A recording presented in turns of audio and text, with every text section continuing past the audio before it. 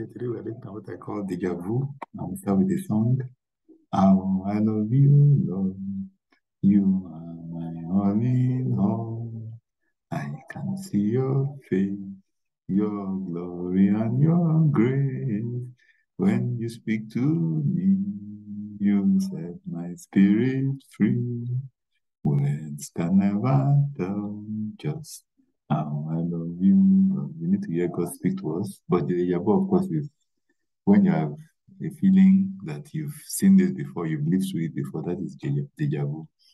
But there's something very close to this in scripture.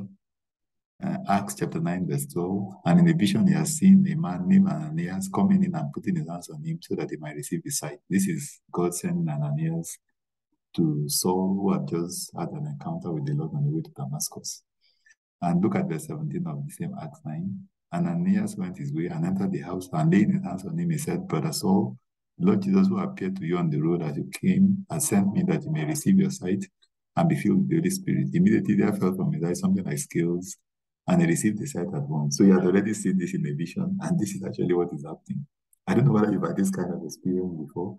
There are some things that actually happened to me in real life, but it's like I'd actually had a dream about it. So God is in the business of speaking to us as many as are led by the Spirit, that are the children of God. So we want to be people that are obedient to the heavenly vision.